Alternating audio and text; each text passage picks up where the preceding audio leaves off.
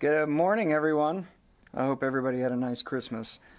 Today we continue our series of Operation Inherent Resolve press briefings to provide better understanding on what's going on over there. Today we're joined by British Army Major General Felix Gedney, Deputy Commander, Strategy and Support, Combined Joint Task Force, Operation Inherent Resolve. He joins us today from Baghdad, Iraq. He only has 45 minutes, does have a hard stop. So one of two deputy commanders, he's focused on looking at the fight ahead, specifically in the areas of force development, helping our partner forces on the ground transition to sustainable organizations that are capable of ensuring the defeat of ISIS. We'll start with a quick communications check. Sir, how do you hear us? I hear you loud and clear. How do you hear me? Sir, we hear you great. Please take it away.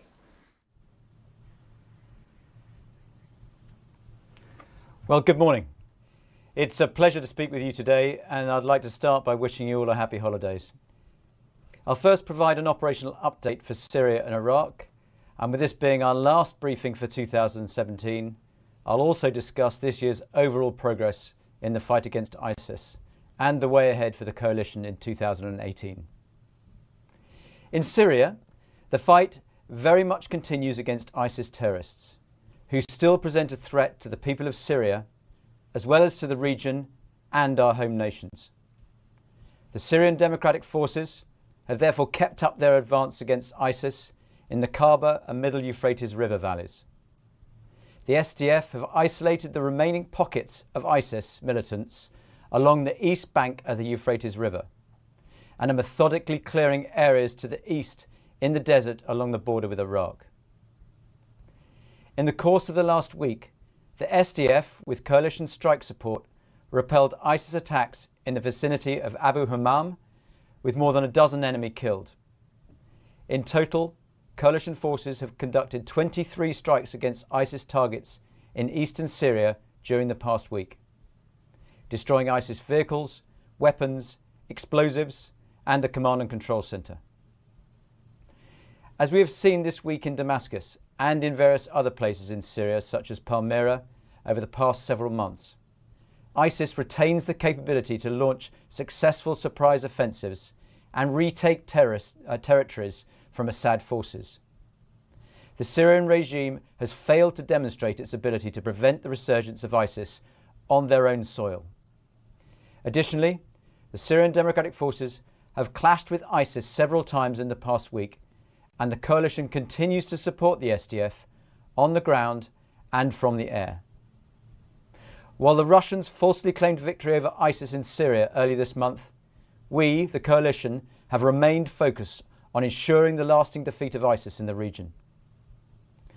Such an enduring victory over ISIS requires the global coalition's continued commitment to the security and stabilization of liberated areas. In Raqqa, for example, the SDF and the Raqqa Internal Security Forces are conducting an important and dangerous mission. They're bravely searching for and removing the many improvised explosive devices and booby traps left behind by ISIS terrorists, so local residents can return to their homes and get back to their lives. Despite this overwhelming threat, areas are returning to normalcy as the Raqqa Civil Council, SDF and RISF call out areas as safe to return. Such efforts to establish safety and security help pave the way for civilian-led efforts to address local needs.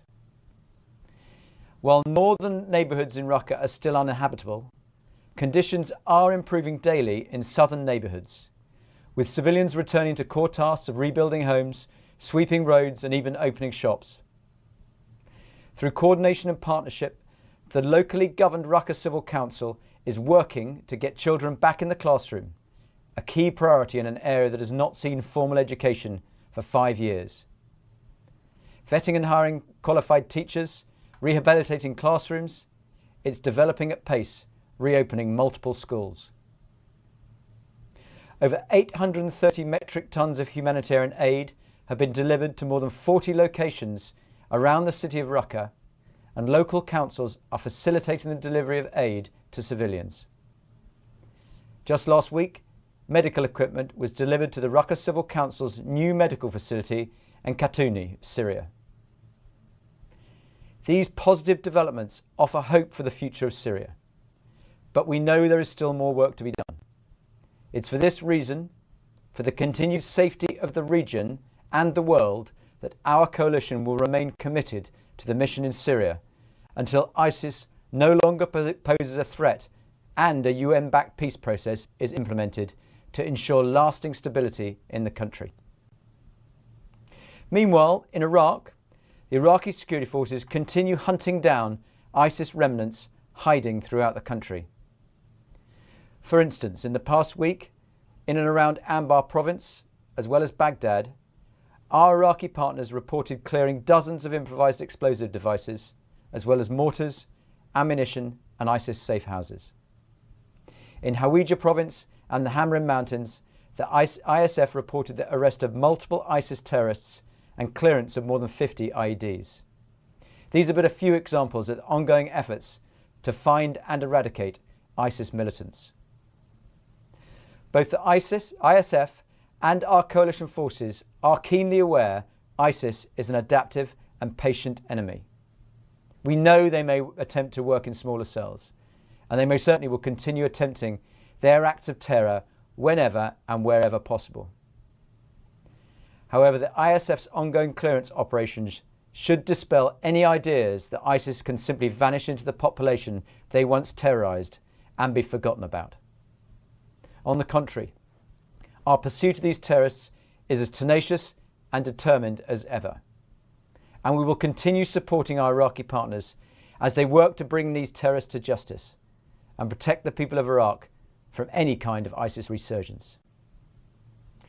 To that end, the coalition will continue to partner with the ISF, advising, training, and equipping them in their efforts to fully eliminate ISIS as a threat to Iraq. We will tailor our support based on Iraqi requirements, with a particular emphasis on the capabilities needed to hold and secure the liberated areas. That means more training and support to the Iraqi police and border guards, for instance.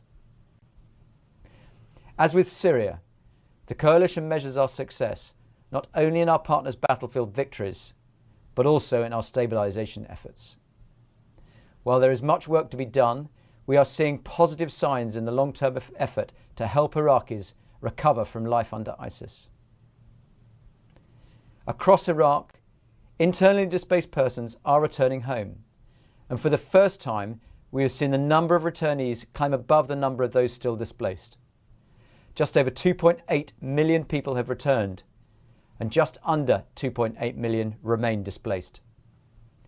We're encouraged by this positive trend, and the coalition stands together with the government of Iraq and international and non-governmental partners as we all work to enable a security and stabilisation that will allow all Iraqis to return home.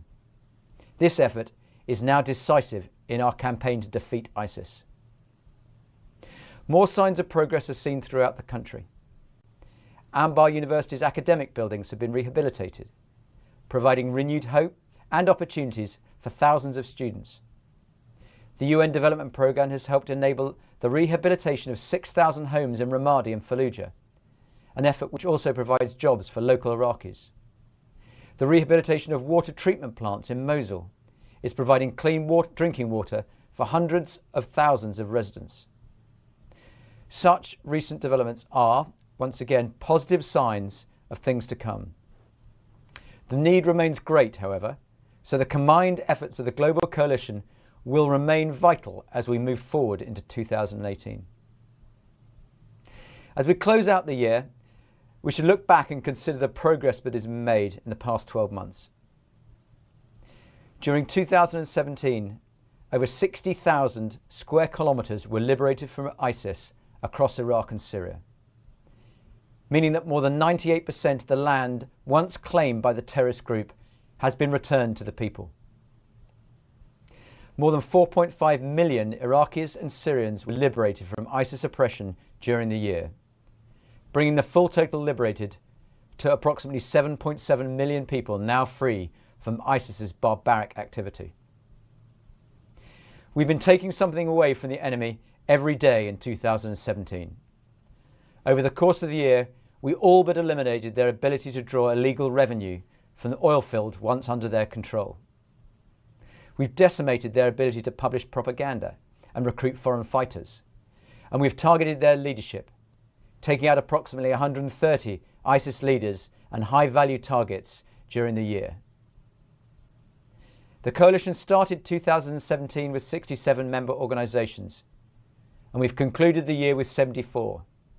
That's 70 nations, plus the Arab League, NATO, Interpol and the EU, together demonstrating the international resolve to defeat ISIS, and most importantly, to prevent the return of this most evil terrorist organisation. The coalition must also remember those who have made the ultimate sacrifice in the global war to defeat ISIS in 2017, including hundreds of brave Iraqis and Syrians who gave their lives for their nations, alongside the 14 service members from coalition nations. The suffering that ISIS has brought to many Iraqis and Syrians is witnessed in the discovery of mass graves and the mass IED emplacements designed to target returning civilians. We remember all of their sacrifices and we honour their memory by remaining committed to this historic mission. And with that, I'll now take your questions. Thank you, General. We're going to start off with Tom Bowman. 1-on-1 follow-up, please.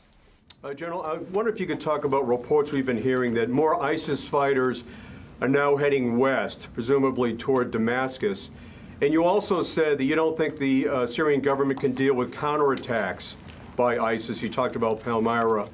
So I'm wondering, once the SDF cleans out the Euphrates River Valley, do you intend the coalition on working more with the Russians and even the Syrians in cleaning up ISIS to the west of the Euphrates?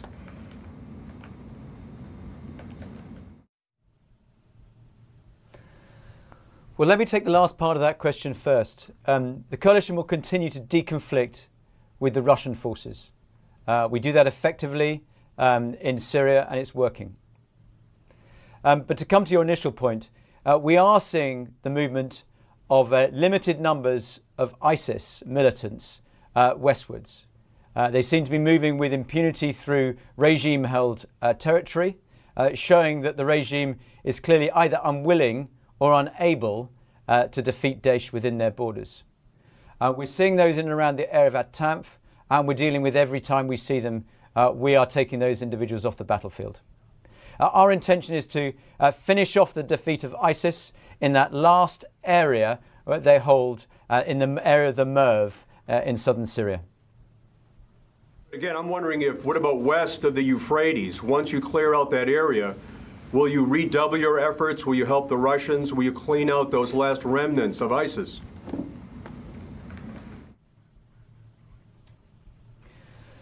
Well, we'll continue to deconflict with the Russians, but we've got no intention to operate in areas that are currently held by the regime. Saleh, Reuters. Sure, General. As you know probably better than I do, just killing militants won't solve the problem of ISIS. And historically, the coalition, maybe with the exception of Australia, has been pretty poor in dealing with insurgency, you know, whether it's Vietnam, Iraq, or Afghanistan. In this instance, as the number of militants decrease and as their territory decreases, how have they sort of moved towards insurgency campaign, and how are you planning on sort of, you know, working your counterinsurgency strategy out, given that there is the Syrian regime in many of these territories that you've retaken, or they're close by in the territories that you've retaken?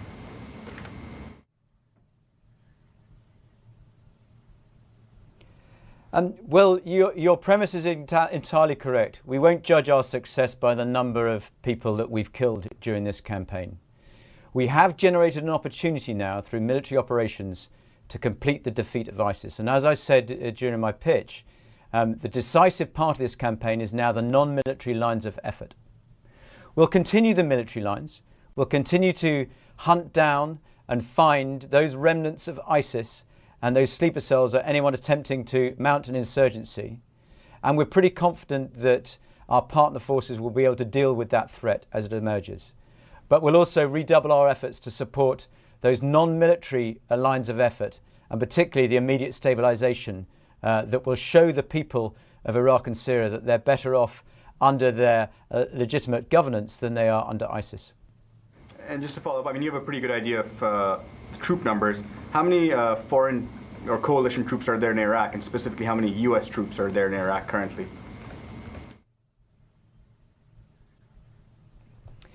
Well, I'm not going to go into the detail of numbers. The numbers are a matter of public record, and I know the DoD will be able to give the US ones. But what I will say about numbers, and this is really important, is that we have no more troops than we need to complete this mission. And as soon as we can, we will move people out of theatre when the job is done. Tara, Military Times. Hi, Tara Kopp, Military Times. Thanks for doing this. Recent reports suggest that the Russians are actually, instead of departing Syria, are actually building permanent naval and air bases and striking a deal with Damascus to be part of the long-term presence in Syria. How will the coalition deal with maintaining the peace in Syria if there's not more interaction with the Russians and a willingness to work together on a long-term plan?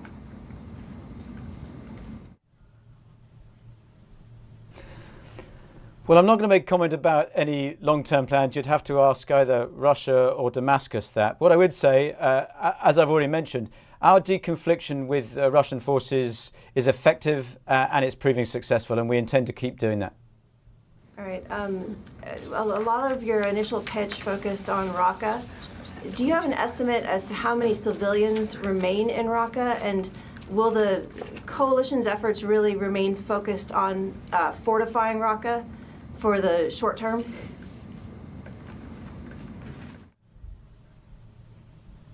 Could you just repeat the last bit of your question? Will the coalition's efforts really focus on fortifying Raqqa in the short term, and how many civilians do you estimate remain in Raqqa?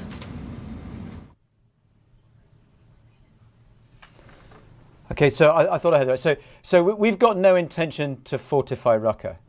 The effort within the city of Raqqa right now is to stabilize it after the liberation of that city. The most important part of that stabilization effort is currently the counter-IED effort to remove the IEDs and booby traps that ISIS have left in pretty much every building that they inhabited. The Raqqa Civil Council have managed the return of a number of people, and some of those southern neighborhoods now are blossoming back into life. It will be quite a long time, though, before that city is safe for the whole of the residents to return. Do you have any estimates on how many civilians remain in Raqqa or have returned? I haven't got an estimate for you. We can follow up on that later on. Barbara Starr, CNN. Sir, can we go back to some of the things you were saying about ISIS moving westward? I believe you said that they are moving with impunity into regime-held areas. So I'm not clear how the coalition can say it will stay to defeat ISIS when you also say, with respect, that you have no intention of moving into these regime-held areas. And if they are moving into these areas where you're not going to go, what is your assessment of their ability to establish a safe haven there and potentially further export terrorism?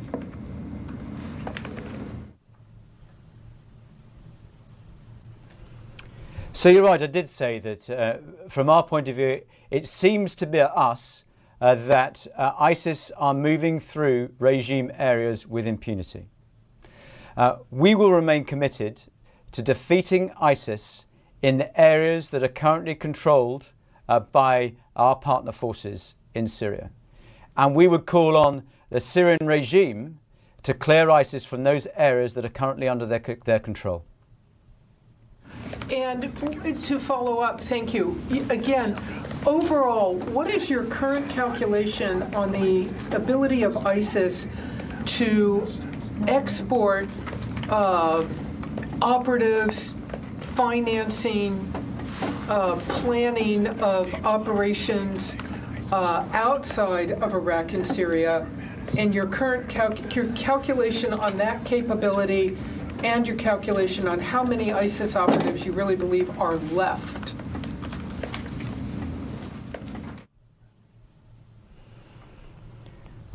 Well, let me take the first bit. I know that our spokesman has put out some numbers on numbers that might be left, and I'm not going to add anything to what he's said. ISIS remains a threat in the region. It remains a threat to our homelands as well. But the military operations here over the past years have hit them very hard. We've taken an enormous amount of territory for them. We've killed large numbers of ISIS militants, and we continue to do so. So we have severely degraded their ability to conduct operations outside of Iraq and Syria, as well as degrading their capability in country. Laura Mulroy, Kyrgyzstan 24. Thank you, General, for doing this.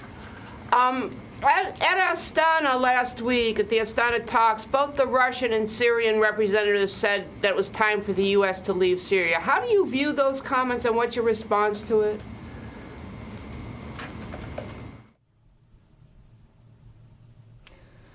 Well, the time for the coalition, I'm only going to speak on behalf of the coalition, not the US. The time for the coalition to leave Syria will be when we have defeated ISIS in the areas that we control. You just said telling them no, in essence.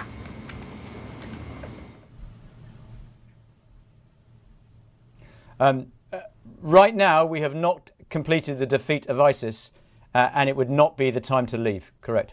And you mentioned in your opening statement that ISIS in Iraq was disappearing into the local population. Is that a serious issue? Have you any estimate of how much of that is going on?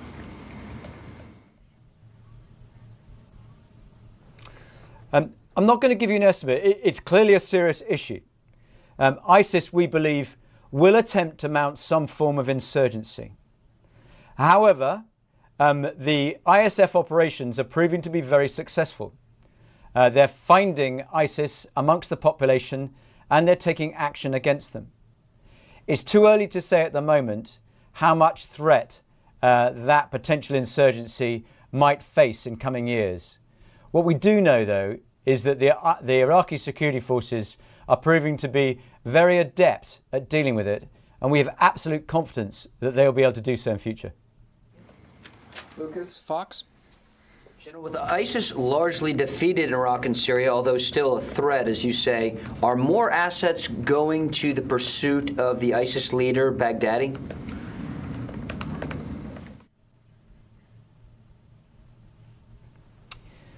Well, as I've said, and I'll reiterate, ISIS are not defeated here. And despite the liberation of Iraq announced by the Prime Minister Abadi, we need to make sure we remain absolutely focused and continue this mission to defeat ISIS. In terms of Baghdadi, we have no intention to put any more assets to find him. We obviously would like to find him, and when we do, you'll find out about it. Cheers. Sylvie with AFP. Hello, sir. You said that ISIS is a very adaptive and patient enemy, and that it's transforming in smaller units. And you also said that you don't intend to follow them in zones that you don't control, that the coalition doesn't control now. So if they just disappear in Syria, how are you going to defeat them?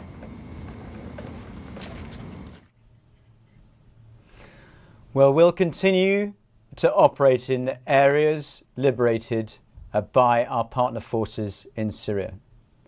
And we call upon the Syrian regime to deal with ISIS in the areas under their control.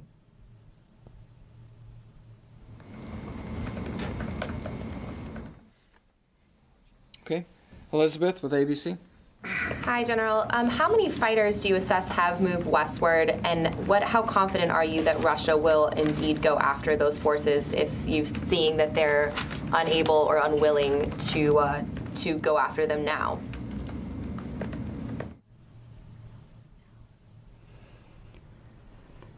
Well, I think you'd have to address that question really to either the Russians or the Syrians.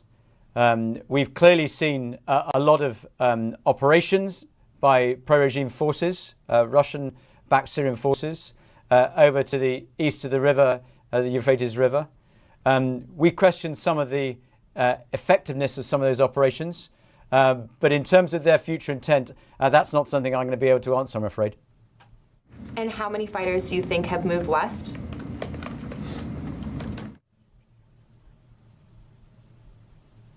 It would be impossible for me to tell you.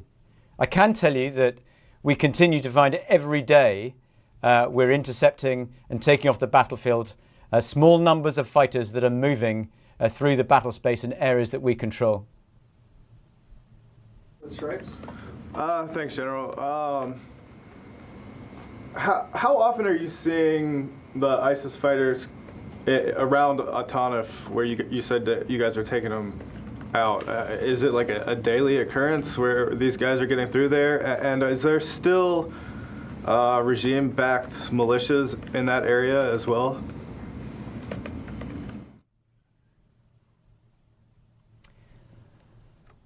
So it's a relatively routine occurrence of fighting against ISIS militants that are moving through the area around At-Tanf, where coalition-backed partner forces are operating. Indeed, I'll draw your attention to a press release today from Sujitiv over one such operation to clear some cave areas. Can you repeat the other part of the question? There had been, several instances where there were Syrian regime-backed militias, kind of in the no-go zone around Atanif. Are there still regime militias in that area?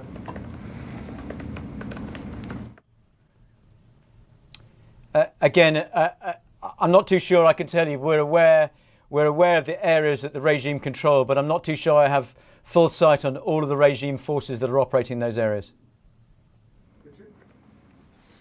Yeah, hi, General. Richard Sisk, military.com. In regards to the successes of the coalition that you recounted this year, is that the result of the long-term strategy decided by the coalition to partner with local forces, or is it pretty much this year, the acceleration of the successes, is that due to the some of the changes in tactics that gave field commanders more latitude in targeting, et cetera?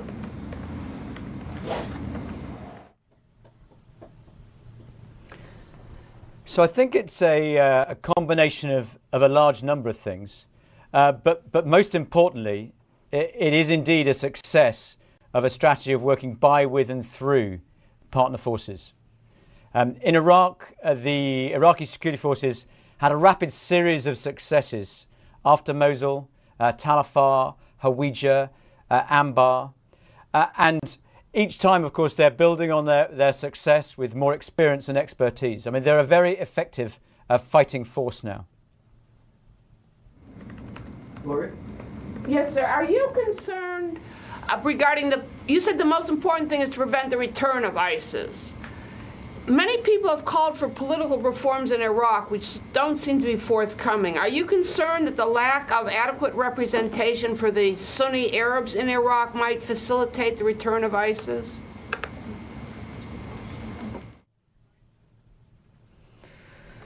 Well, what you're asking me is really a political question, and I'm a soldier, not a politician.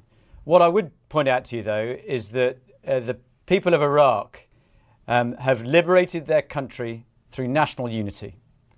All parts of the nation coming together to drive out this evil terrorist group. Within the coalition, we hope that that national unity will go forward as much as it does in the security side as it will in the political. Could you comment on the role of the Peshmerga in the fight against ISIS and plans you have for training them in the future?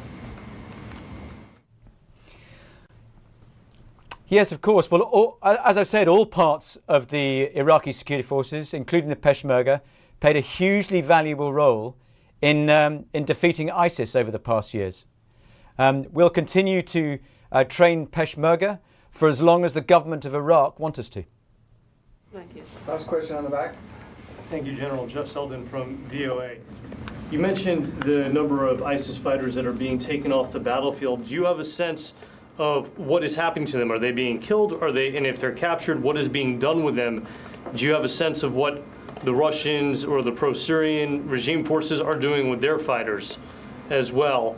And to what extent have ISIS fighters perhaps managed to leave the Iraq and Syria theater prior to these last couple of months? Is the decrease in the numbers of fighters due to the bombing campaign and the advances of the Syrian Democratic Forces, the Iraqi security forces, or because they were able to move with impunity in some areas? Was there an exodus that you think has taken place?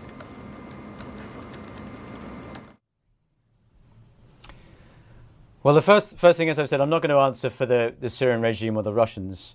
I can tell you that we are seeing a number of ISIS militants. In particular, we've seen their leadership deserting the battlefield and leaving the battlefield at the earliest opportunity. We're interdicting them, and I think we're being relatively successful in that task. We have seen an uptick as we've squeezed ISIS into their sort of last remaining stronghold in the Middle Euphrates Valley. We've seen an uptick in the numbers of people moving because of the numbers of interdictions we're doing. I can't tell you that none have managed to get through our grip, but I would tell you that not many. And we'll do one more question. Tom Bowman. Hey, General, Defense Secretary Mattis had said that U.S. forces will stay in Syria to prevent the return of ISIS 2.0. Heading back to the issue of ISIS west of the Euphrates, how can you prevent that? How can you prevent the return of ISIS 2.0 if you're not going to work to eliminate ISIS west of the Euphrates and leave it up to folks who you say are now unable or unwilling to go after ISIS? Explain that to us.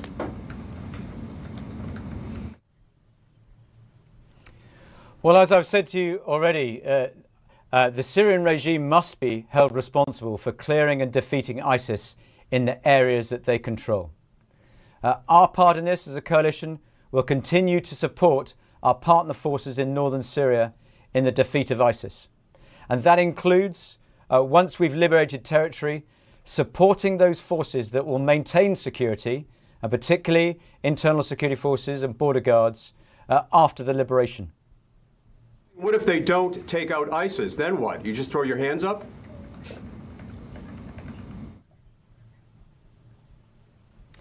Well, I think you'd have to address that to the Syrian regime. We can only defeat ISIS in the areas that our partner forces control. Lucas? General, how would you describe the threat from Iranian-backed forces, some of whom have threatened U.S. and coalition troops on the ground?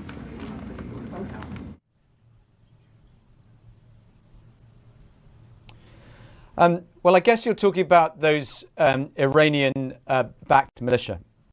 And let's be clear, the Popular Mobilization Front, which is that umbrella group for all of those militias, some Iranian-backed, some religious organization, played a valuable part in the defeat of ISIS in this country. Now, while we haven't supported them directly, we've operated in the same battle space, and effectively, we've had a good cooperation through the government of Iraq with those forces. And we hope that cooperation will continue in future. I talked about national unity.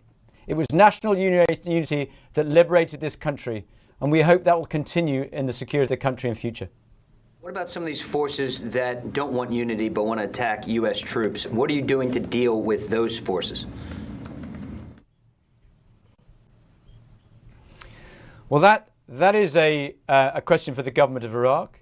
Prime Minister Abadi is working with those groupings to make sure they remain under the control of the government of Iraq. The government of Iraq, as the state government, must retain a monopoly on the legitimate use of violence in this country. Okay. General, thank you very much for your time today. Do you have any closing remarks for the group? Well, yes. Well, first of all, thank you. Thank you for your time. I would say that We've had a very successful 2017 in the military campaign. We haven't created a win, we've created an opportunity. Coalition of 70 nations and 4 organisations will continue in our fight against ISIS. Much of that campaign will now focus on the non-military lines, but we're absolutely committed to continuing this job until we've defeated ISIS and lifted that horrific shadow off the people of Iraq and Syria. Thank you. Thank you, sir, for your time, and please pass on our thoughts and prayers to all those who are deployed and away from their families. Ladies and gentlemen, this concludes today's engagement. Have a great day and a safe and happy New Year.